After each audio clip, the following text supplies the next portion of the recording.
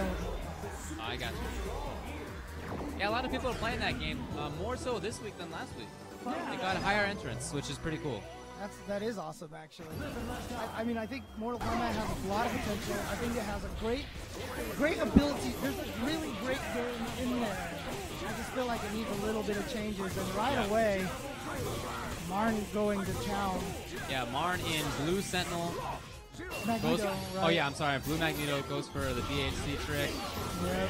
And he takes Magneto out just like that. He has 0 in. Playing some guesses. Hard drive, does he hit?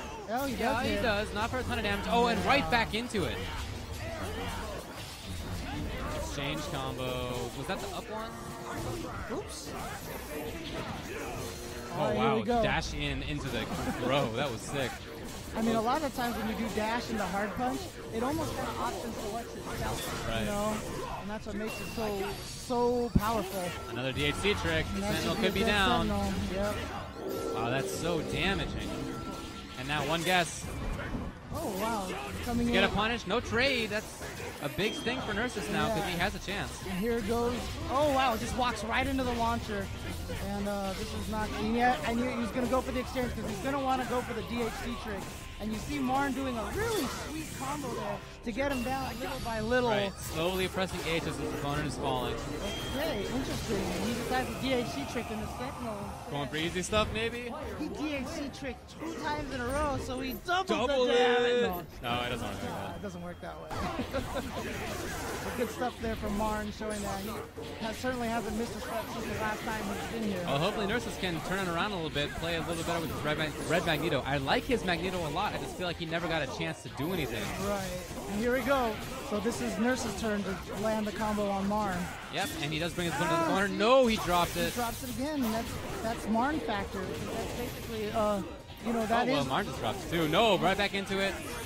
And he can take out Nerses' Magneto if he hits this full combo here.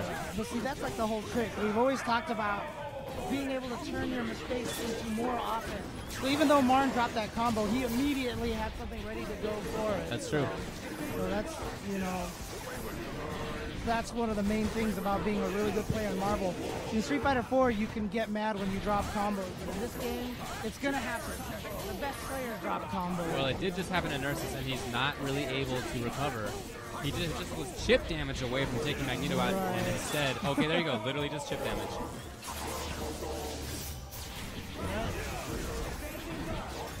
Oh, and there goes Sentinel. Just down to Akuma now. He's going to have Akuma. Oh, he gets popped. Yeah.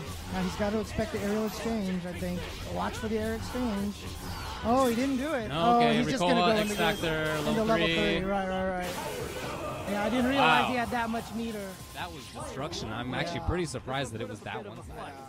That was actually smart because